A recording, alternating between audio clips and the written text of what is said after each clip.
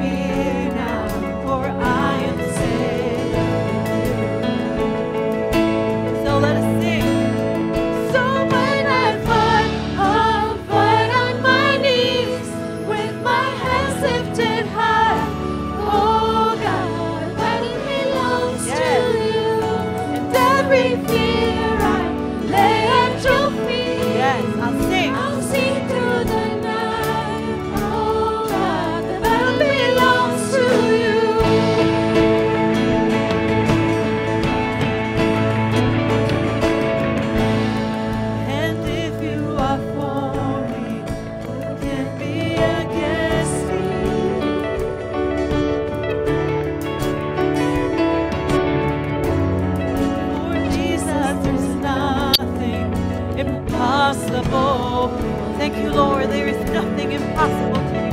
When all I see are the ashes, Lord, you see the beauty.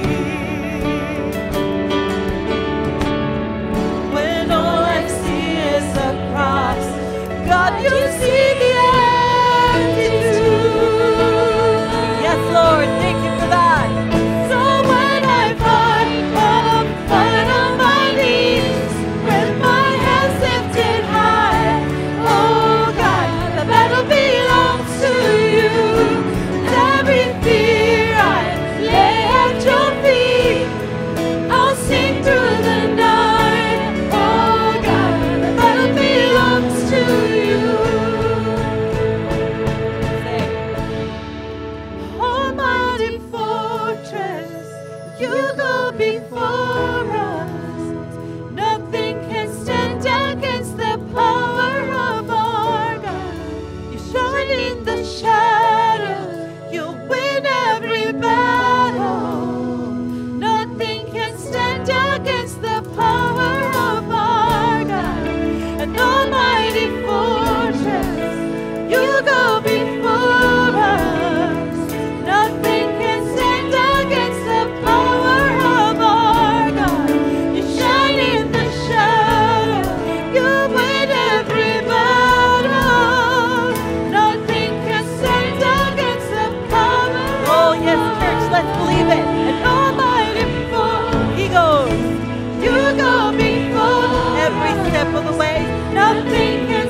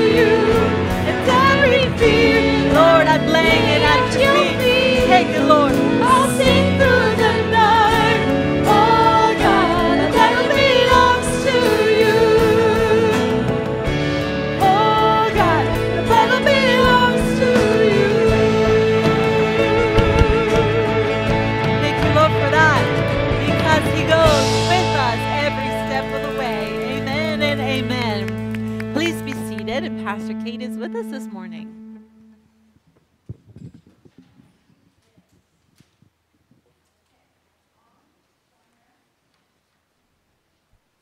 Dennis is in England, so he hasn't been posting anything on Facebook, but I will say that the man he is traveling with, John Bowen, has been posting numerous posts about being in Oxford, England, at the university there. He's taken tours and gone to churches and libraries and all the things I guess one does in Oxford in this university town. So keep him in your prayers, and I know that the rest of us are praying for the mission team in Mexico right now. They were going to be broadcasting today at 9 a.m. and I don't know, did anybody tune in and see them? I was getting in my car to drive here. Well, they were on Instagram or YouTube or something. Instagram. I don't know. So please remember them in your prayers for, we'll be praying later for them. If you need some hints, their health, their ministry, reaching out to others, touching lives, and being a blessing to the church in San Bartolo. So welcome to First Presbyterian. I can't tell if there are any guests because I can't really see much farther than Kathy Paz. I had my eye injections on Friday. So let's come before the Lord this morning and let's recite our confession here from 1 John chapter 2. Read with me. My dear children, I write this to you so that you will not sin. But if anybody does sin, we have one who speaks to the Father in our defense, Jesus Christ, the righteous one. He is the atoning sacrifice for our sins, and not only for ours, but for the sins of the whole world. We know that we have come to know him if we obey his commands. The person who says, I know him, but does not do what he commands is a liar, and the truth is not in that person. But if we obey his word, God's love is truly made complete in us. This is how we show we are in him. Whoever claims to live in him must walk as Jesus did. Let us pray.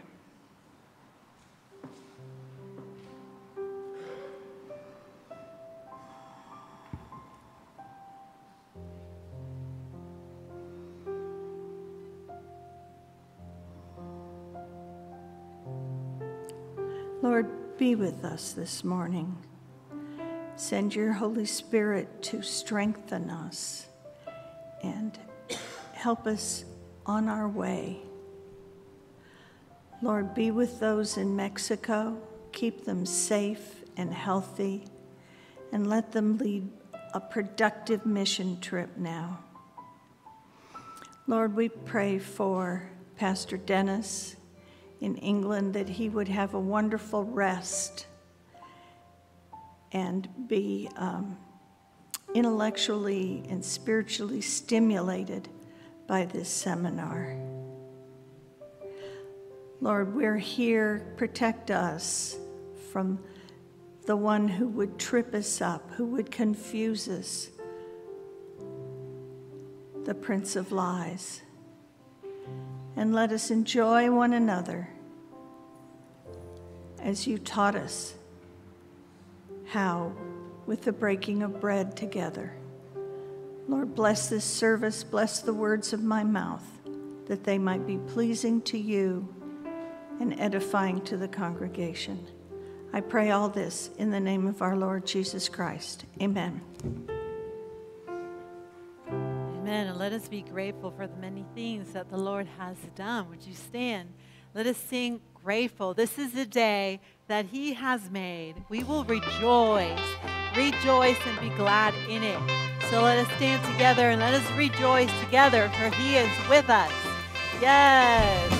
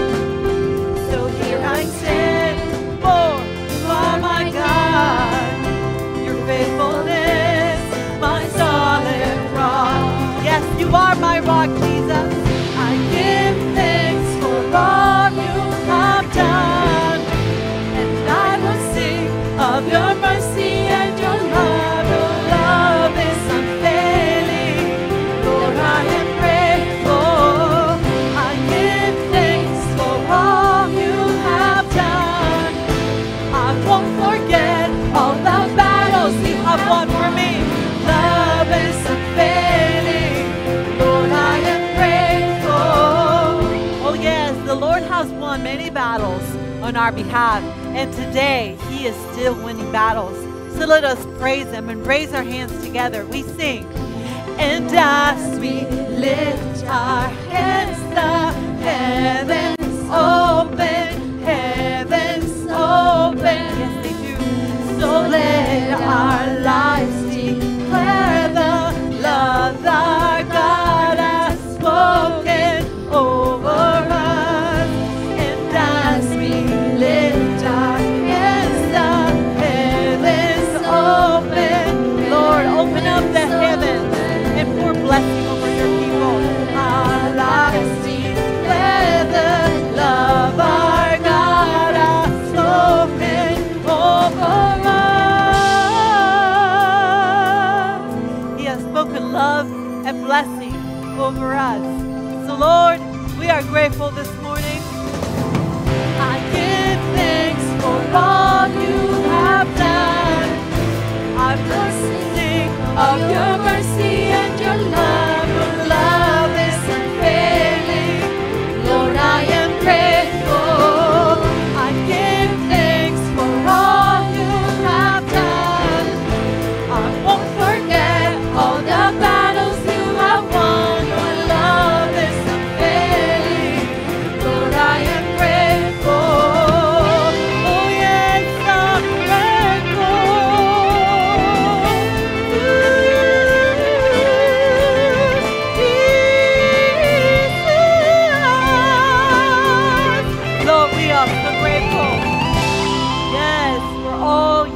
done in our lives. Amen and amen for that.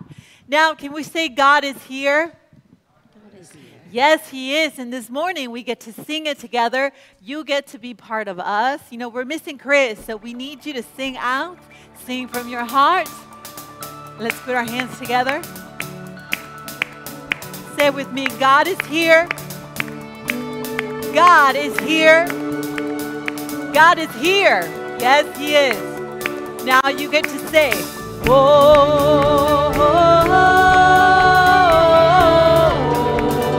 oh, yes.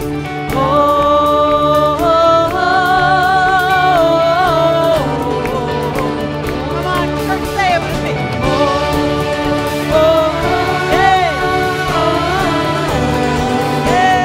FPC, that sounds great.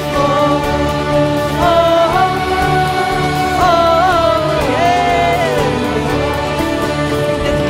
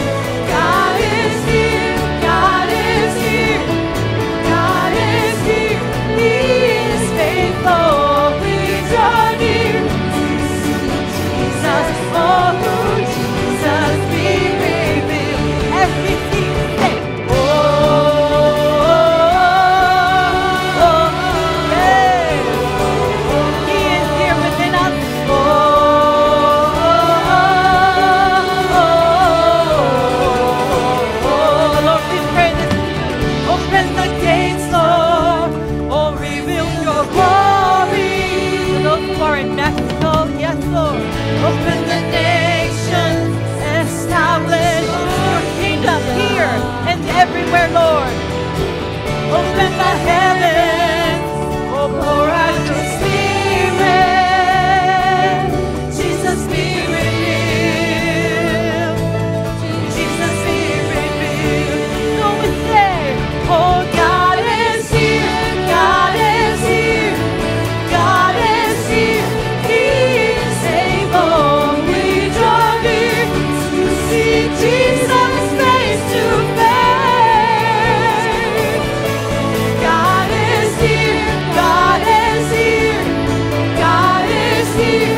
He is faithful. We draw near to see Jesus. Oh, Jesus, be revealed. We say, hey, oh,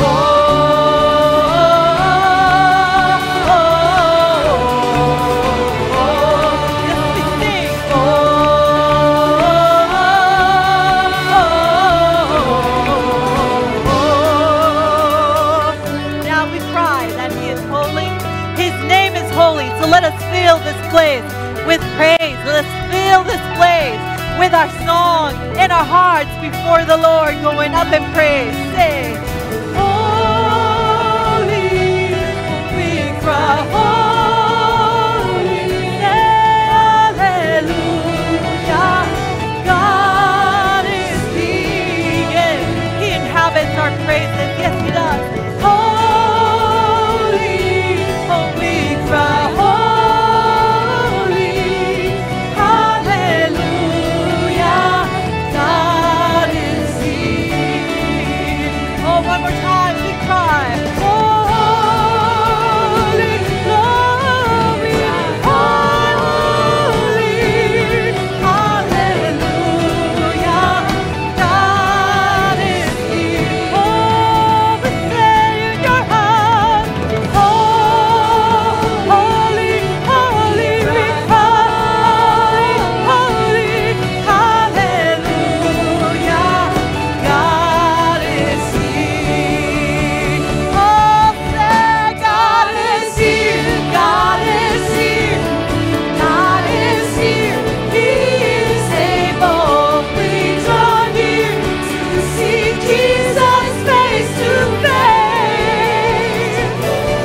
Oh, God is here. Yeah, God is here. Oh, God is here. He is faithful. We draw near to see Jesus. Oh, Jesus, be revealed. Hey. Oh,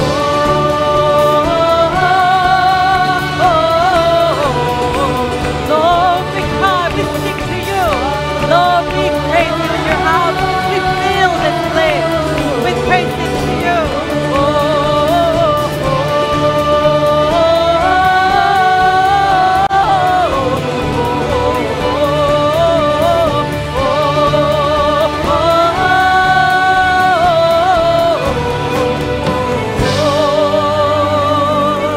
yes, He is here. He is here.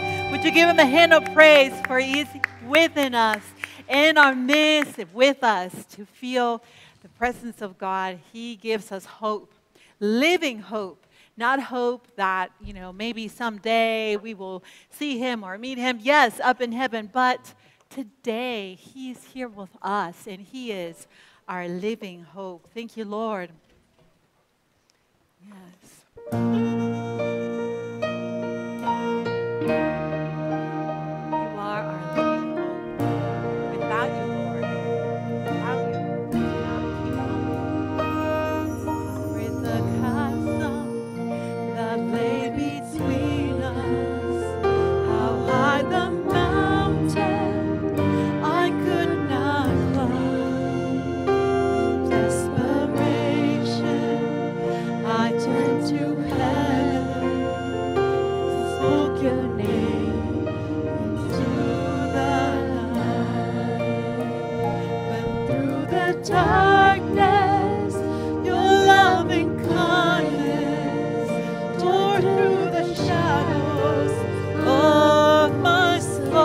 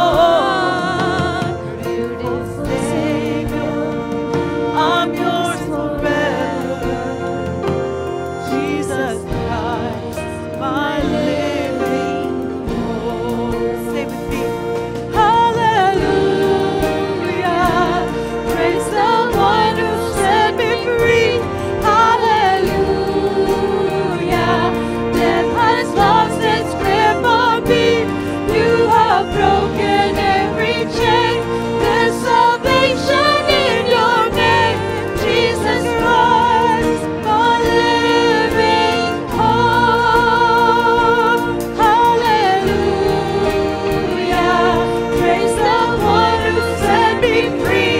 Hallelujah. Death has lost its grip on me. You have broken every chain. There's salvation in your name, Jesus Christ, my living hope.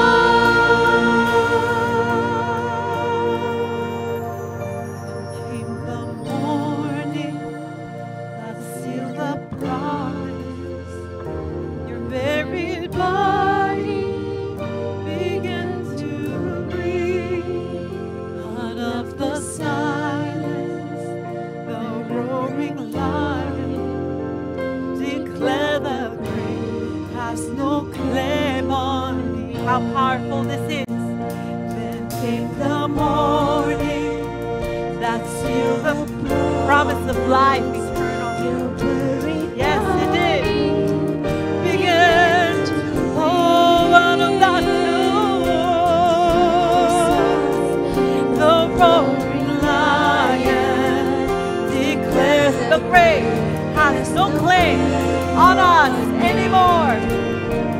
Oh, Jesus, yours is the victory. Oh, yeah, hallelujah. Praise the one who set me free. Hallelujah. Death has lost its grip on me. You have broken every chain. There's salvation in your name, Jesus Christ, my living hope. Oh, hallelujah. Praise the Lord who set us free. Oh, hallelujah. Death has lost its grip on me. You have broken every chain. There's salvation in your name, Jesus Christ, my living hope. Jesus Christ, my living hope. God, you are my living hope.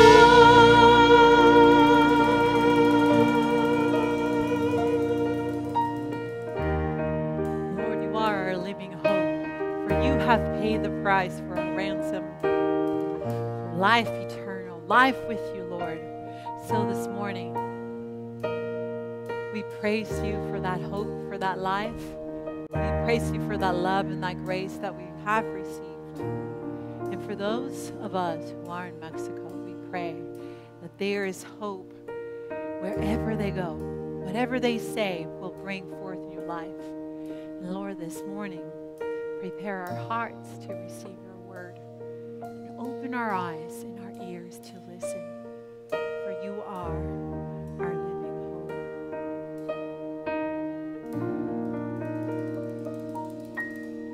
Amen. Please take your seat.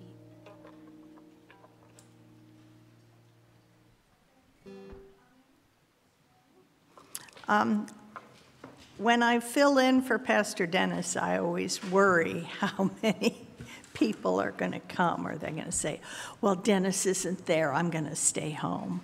He'll never know.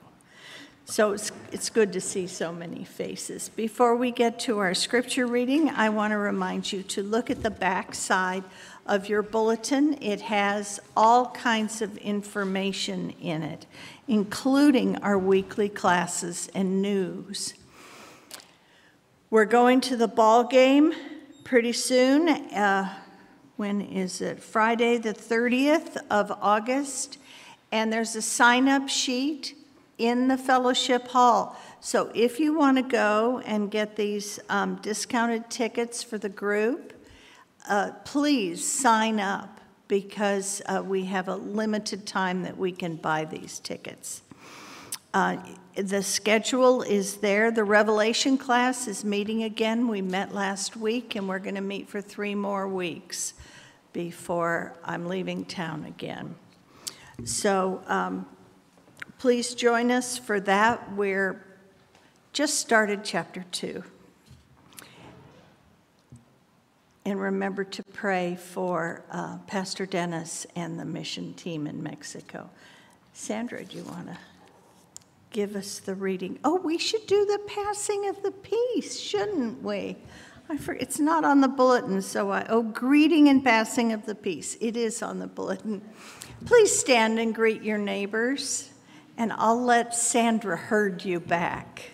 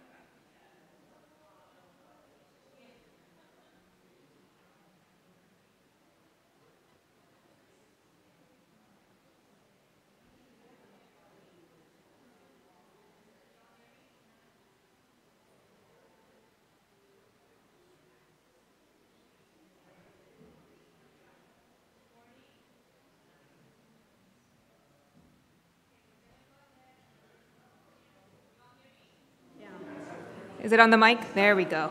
Good morning. I'm glad to see you all, excited getting to see each other. Just a reminder that you'll be able to do this in the fellowship hall, so feel free to hold on to those conversations and then carry them over to the fellowship hall after the service. For now, we'll go ahead and go into our scripture reading for today. Our first reading comes from the book of Psalm, chapter 20, verses 6 through 9. Now this I know, the Lord gives victory to his anointed. He answers him from his heavenly sanctuary with the victorious power of his right hand. Some trust in chariots and some in horses, but we trust in the name of the Lord our God. They are brought to their knees and fall, but we rise up and stand firm. Lord, give victory to the King. Answer us when we call. Our second reading comes from the book of John, chapter 20, verse 30 through chapter 21, verse 14. Jesus performed many other signs in the presence of his disciples, which are not recorded in this book.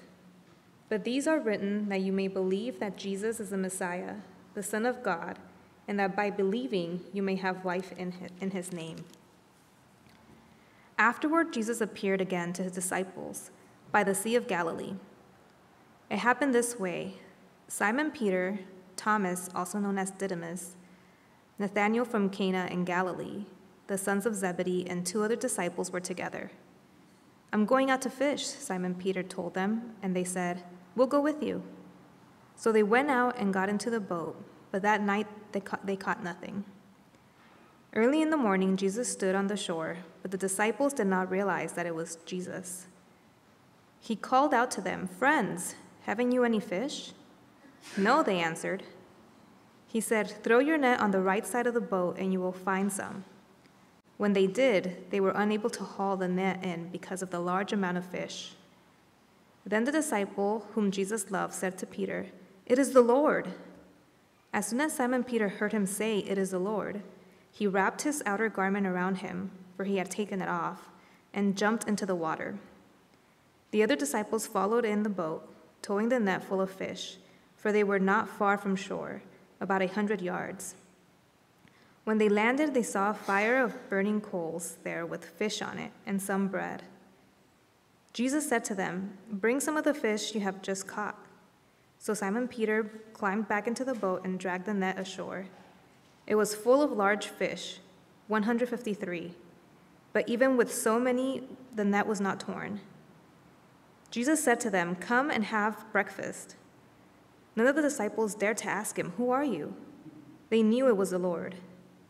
Jesus came, took the bread, and gave it to them, and did the same with the fish. This was now the third time Jesus appeared to the disciples after he was raised from the dead. Let's pray. Lord, we thank you for this morning and for this time that we get to gather here, Lord, and we thank you for our team in Mexico who's also gathering together there as we speak, Lord. I pray that you speak through both Katie today, Chris at the Mexico church, Lord, and may we be all open to receive from your word. I pray all this in Jesus' name. Amen. Thank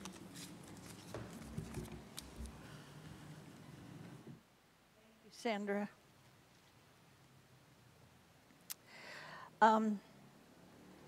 I'm having my little wobblies this morning. I've been working really hard with my therapy, and some days lately I don't have them, but I have them today. So if I never let go of the pulpit, you'll know why. I don't want to look like I've been hitting the communion wine or anything. Marlene, the songs this morning spoke so much to my sermon. It was as if we had compared notes. I do have a couple more you could have added, but when we get to them, you'll recognize it. Our scripture today reflects on the resurrection life, and it's a picture of the abundance of God's power and love. Last Sunday, Pastor Dennis addressed the issues in our culture surrounding prosperity theology, remember? Please don't get confused with resurrection abundance and prosperity theology. They are very different things. While prosperity theology focuses on your wallet and your possessions, and how God shows his love for us by giving us material things, resurrection abundance is how God shows us his love for us by giving us peace, love, grace, joy, forgiveness, mercy, courage, and everlasting life. It is impossible to put a price tag on God's gifts to us. As we begin, remember to consider one thing: abundance. This story provides a clear picture of life without Jesus and a life following Jesus. Let's look at how they're revealed. Our reading today begins with chapter 20, verse 30. Jesus did many miraculous signs in the presence of his disciples, which are not recorded in this book. But these are written so that you may believe that Jesus is the Christ, the Son of God, and that by believing you may have life in his name. Now, these two verses sum up the Gospel of John. Look at what they say. Jesus did many miracles. He did them in the presence of the disciples and other people. So many, in fact, that not all of them are recorded here. This was written for you, so that you might believe that Jesus is the Christ, the Son of God. And by believing, you may have everlasting life in his name. Amen.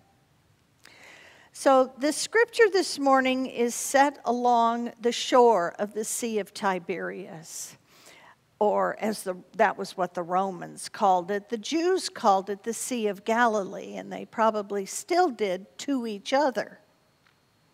That's why we call it the Sea of Galilee today and not the Sea of Tiberias.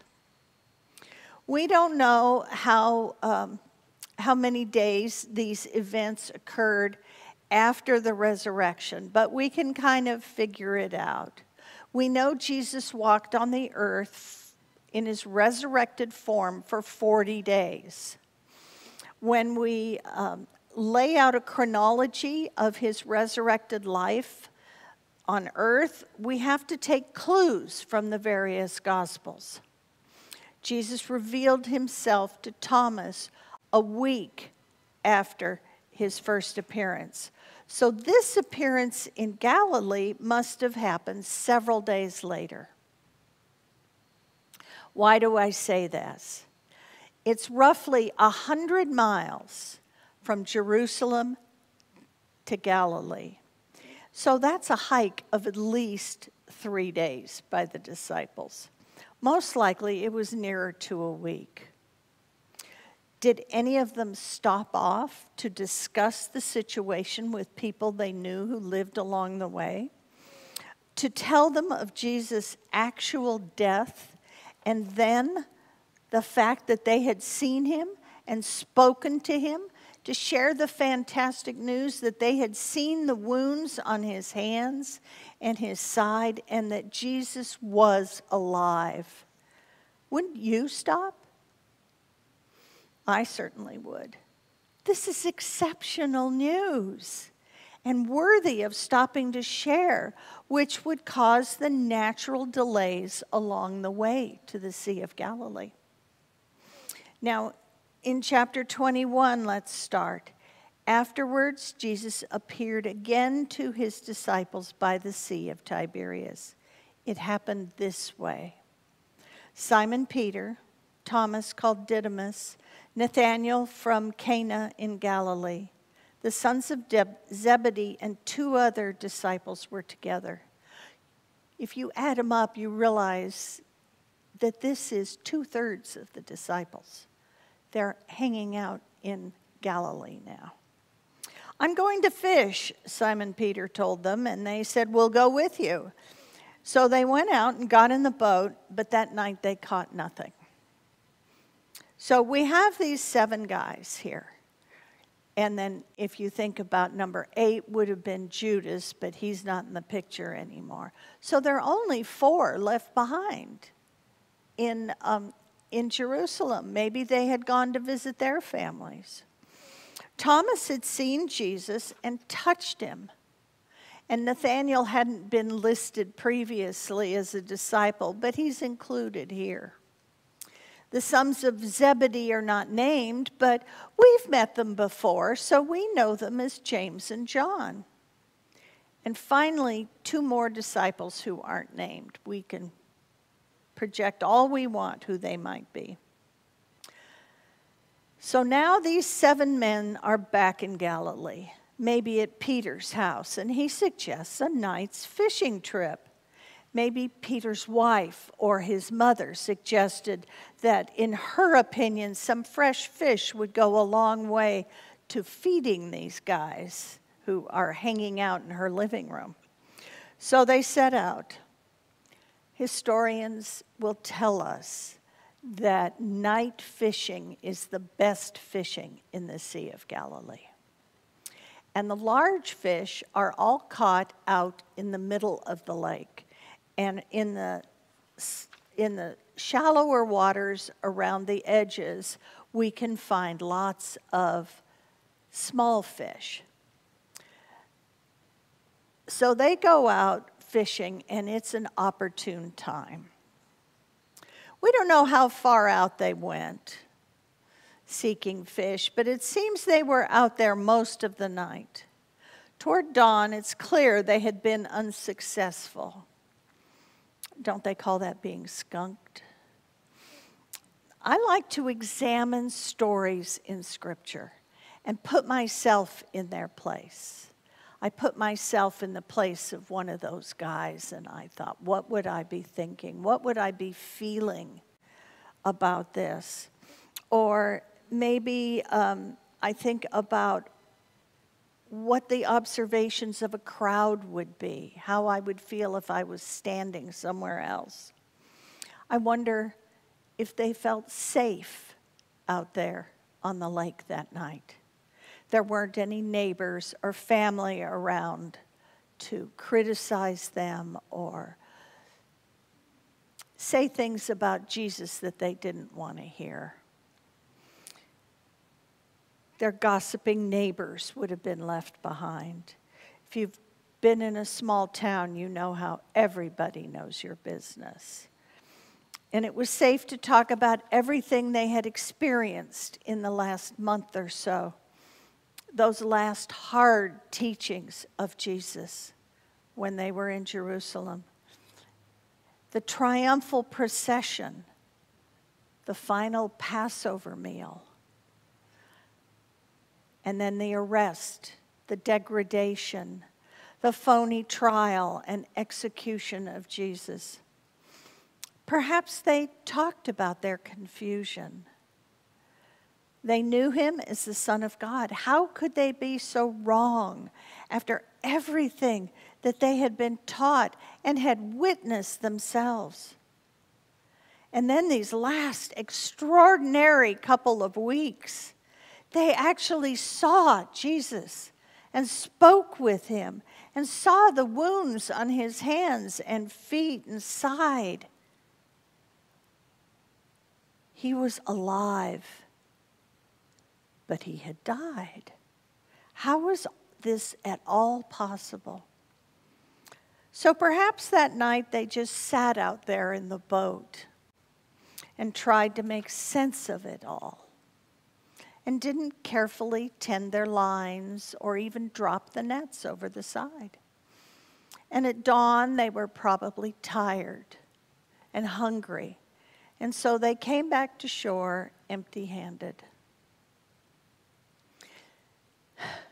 Now, I want to suggest to you that a life without Jesus is reflected in this graphic picture of the disciples with their empty nets. Confused, empty-handed, empty-hearted, and disappointed. The reality of living without Christ leads to such a life only partially fulfilled, a life focused on today without the grander focus of eternity, an eternity of tomorrows with God. That is an empty net life. But you wouldn't be here today if you weren't entirely convinced of that. Or are you convinced there is nothing more than living and dying on this little planet? Do you believe that your life has no purpose? I'd like to offer you some resurrection abundance. But let's get back to our poor boatload of disappointed fishermen first. Verses 4-6. Early in the morning, Jesus stood on the shore, but the disciples did not realize it was Jesus. He called out to them, "Friends, haven't you any fish?" "No," they answered. He said, "Throw your net on the right side of the boat, and you will find some." When they did, they were unable to haul the net in because of the large number of fish. Now, it's very early in the morning. It might be dim out. I woke up this morning before 5, and it was pretty dark with the overcast, and I couldn't see across the street even. So for them to try to identify a figure standing on the shore at least 100 yards away would have been very difficult. I wonder if any of them were a little nearsighted, or maybe their eyes were tired of being out in the dark all night. I know I couldn't recognize most of you at the other end of the church, much less a football field between us. On the other hand, it could have been fully daylight. We don't know. And they were all blessed with farsightedness. And their lack of recognition is due to a spiritual situation. I suggest we must not read too much into their lack of recognition. For some reason, they simply didn't recognize Jesus. A man on the shore calls out to them, asking if they had caught anything, and they replied in the negative, no. And again he calls out to them, this time suggesting that they drop their net into the shallow water where the little fish live. Do they think he's just another fisherman offering advice? I imagine small fish would be better to take home than no fish at all. They probably still had the sail up, trying to catch any breeze to bring them close to the shore, and the right side might have offered them an unobstructed place to lower the net and begin to bring it back. For whatever reason, they take his advice. Drop the net in and start to haul it back on board. Verse 7. Then the disciple whom Jesus loved said to Peter, "It is the Lord." As soon as Simon Peter heard him say, "It is the Lord," he wrapped his outer garment around him, for he had taken it off, and jumped into the water. He's not naked in the boat. He's got something wrapped around him like a loincloth or something, like underwear, sort of. So don't think it's odd that he's in the boat without his outer garment. The other disciples followed in the boat, towing the net full of fish, for they were not far from the shore, about 100 yards. This is where I get the 100 yards from. I'm not making anything up here. When they landed, they saw a fire of glowing coal, burning coals there with fish on it and some bread. And Jesus said to them, "Bring some of the fish you just caught." Simon Peter climbed aboard and dragged the net ashore. It was full of large fish, 153. But even with so many, the net had not torn. To give us a number like 153 means that somebody actually counted them and recorded this number. It is not a spiritual number like, oh, there were 7. We don't know if there were 7 or 10 or 5, but with 153, we can be pretty darn sure that there were 153, and they were all large fish. Suddenly, one of the disciples recognizes it was Jesus, and he tells Peter, and ever impetuous Peter jumps into the water. I love Peter. We don't know if he's swimming or wading in toward shore to see Jesus, but Peter is on his way. The other disciples bring in the boat and find that Jesus has started a fire to cook some fish and has some bread for them. How nice to find this after a disappointing night. Jesus is there to welcome them with fresh bread and fire. We see that Peter returns to the boat and drags it ashore. Okay. Now this is the denouement. This is the point of the story. Peter drags that net ashore.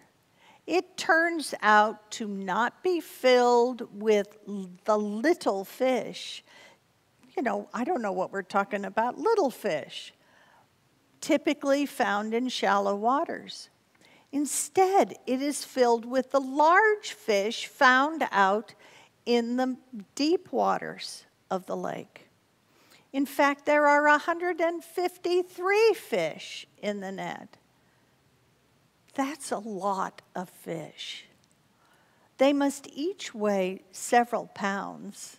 I don't know, 5 or more pounds, do you think, a fish that size? Because 7 men were unable to pull them into the boat. John never suggests that the boat was small and the 7 of them filled it up so there was no room for the fish. Instead, he says clearly, they were unable to haul the net in because of the large number of fish. This is an image of resurrection abundance. Jesus offers us more fish than we can haul in. This is the abundance of what God has for his people, more than we can imagine, instead of the emptiness of the night's fishing excursion. The images in these verses are striking. After the natural ending of the gospel in verse 20, and we read that, verses 30 and 31, that would have been a natural place to end the book. But John was led to add this particular story. And we should consider why, what we can learn from it. Perhaps we all need one more reminder of what God is offering us, what he is calling us to. A life more abundantly lived, more fulfilling than a huge haul of fish to some fishermen. We might consider it laughable to consider this an example of God's provision, God's abundance, God's blessings for us. But for those men, it was all those things and more. It was exactly what they needed at that moment. So let's finish the story before we unpack how it affects us. Verses 12 to 14. Jesus said to them, "Come and have some breakfast." None of the disciples dared ask him, "Who are you?" They knew it was the Lord. Jesus came, took the bread and gave it to them, and did the same with the fish. And this was now the third time Jesus appeared to his disciples after he was raised from the dead. That is the end of the Gospel of John. Jesus invites the disciples to join him for this early morning breakfast. How many times in the last 3 years had he said those words to them? Come and have breakfast. He is inviting them again to sit down with him and eat. And do you notice the phrase, none of the disciples dared to ask him, "Who are you?" I was bothered by that word, dared. It didn't seem natural to me. It didn't seem like a good translation. I had to look it up. In English, the word dared has several synonyms. It means having courage, to challenge, or to presume, or to goad or taunt. But in the Greek, it simply means having courage. Did they want him to say, "It is I, your friend and teacher, Jesus"? But none of them dares ask and make a fool of himself, because the evidence is before their eyes. It is he. They will not question their beloved teacher. And then Jesus serves them the bread and the fish. The words are nearly the same as we will use next week for our communion service. He might once again have blessed the bread and the fish and passed it as he had done so many times before. A sweet time together in the early morning. A lesson for all of us that Jesus will be with us all the time, even at breakfast. John closes this story by noting that this is the third time the disciples had seen the resurrected Jesus. Remember, a number of them had seen Jesus on that first day. and then a much larger group in the upper room when Thomas was present and he touched him. These three are the only ones recorded in the Gospel of John. We know there are others in the other Gospels. So where have we gone this morning? At his death on Good Friday, Jesus fulfilled the promise of his life. One man died for all. During Easter, we celebrate the gifts from his birth: hope, love, joy, and peace, as well as the gifts from his death: forgiveness from our sins and eternal salvation. Jesus' birth brought a new joy to humanity, the joy of living in God's plan. I have that joy deep within me that bubbles up to share with others. But I have lived without God, living for myself, making my own plans, standing in my mistakes, achieving my own successes, walking through valleys of despair and disillusionment, and climbing to peaks of happiness. But I know the difference of a life with the joy God brings. I could never turn my back on it. We sing songs of hope, proclaiming, "My hope is built on nothing less than Jesus' blood and righteousness." The hope birthed in Bethlehem and fulfilled on the cross.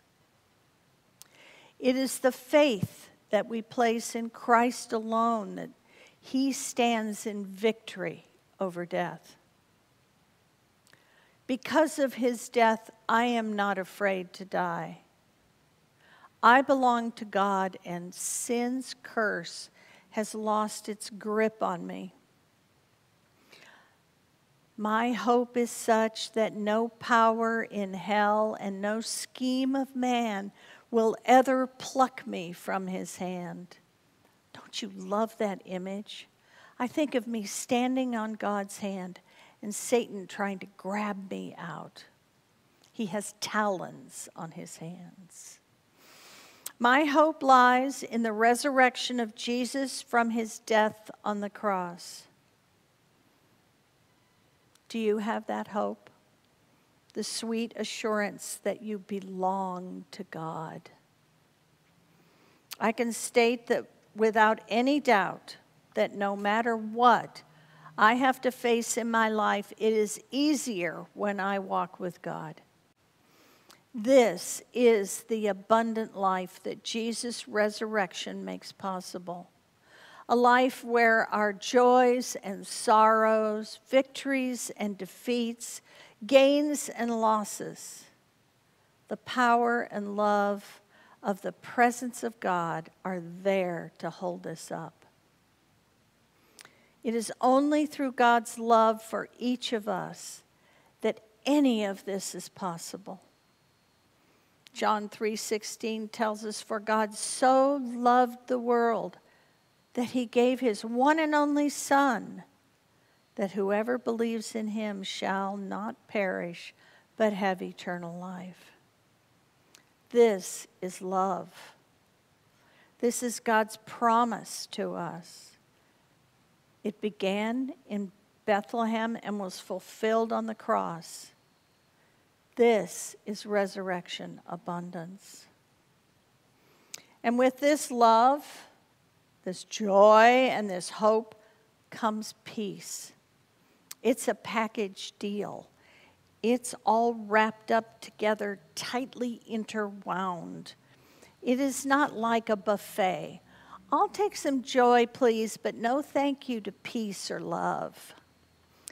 We get it all mixed up together with forgiveness and eternal salvation.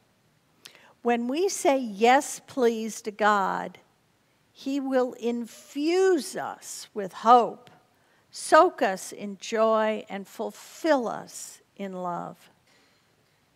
God will distill us, purify us in forgiveness over and over as much as we need it. And then at the end of our days on earth, we spend eternity with him. This is resurrection abundance. That really sounds like a net filled with big fish, doesn't it? Are you living a resurrection abundant life? Do you need to have that conversation with God today? Is there something holding you back from experiencing that fulfillment that I've talked about, that I have? So take a moment right now with God.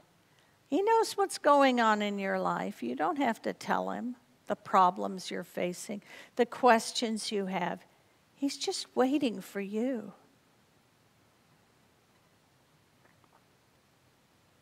Let's pray.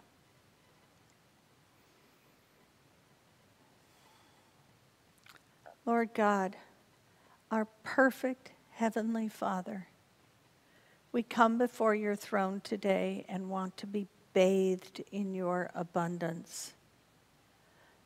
I pray that your healing will permeate each of us. Grant us the joy of our salvation. Fill us so full that doubt and guilt cannot creep into the corners to steal your abundance from us. Lord, infuse us with hope in our lives and our purpose. Let our faith be a beacon to this sad, sick world. I pray that we will be filled with your love for one another, for the lost and hurting. Teach us to be worthy of the gift of Jesus Christ in our lives. Help us to walk in your abundant love as we pray together as you taught us to pray.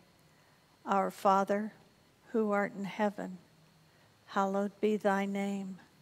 Thy kingdom come, thy will be done, on earth as it is in heaven. Give us this day our daily bread, and forgive us our sins as we forgive those who sin against us. And lead us not into temptation, but deliver us from evil. For thine is the kingdom and the power and the glory forever. Amen. If the deacons would come forward, we will take the offering now. You can put an offering in the plate or in the boxes at the doorways or online. There are instructions here about how to do that.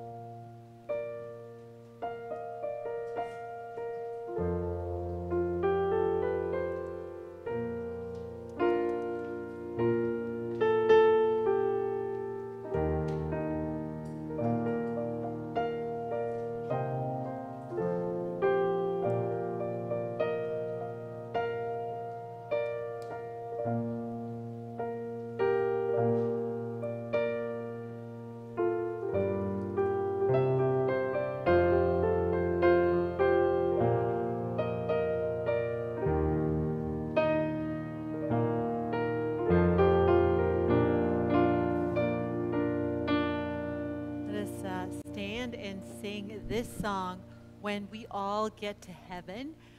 You all might know it, and this is one that Jean kind of asked for, so let us sing it all together. Yes? Okay, count us off, Carlos. Let us put our hands together, because on that day we will see the Lord face to face. Amen? Here we go. Sing the wondrous love of Jesus, sing his mercy and his grace, in the mansion bright and blessed,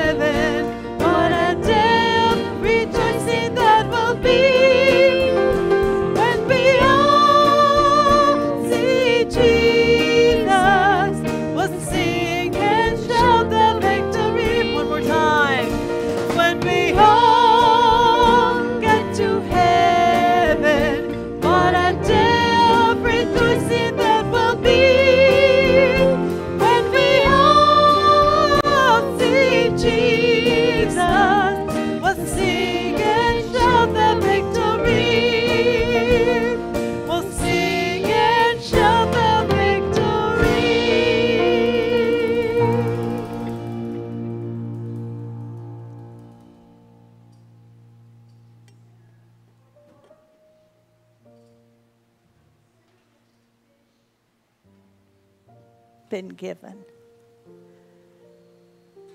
You woke up this morning. You got out of bed. Maybe you took a hot shower, fixed some breakfast. I can't even tell you how many in the population of this world cannot do most of those things. Those are all fish that we have here. Consider what your fish is. Maybe you have a whole bunch of them. Go in peace and serve the Lord. Amen.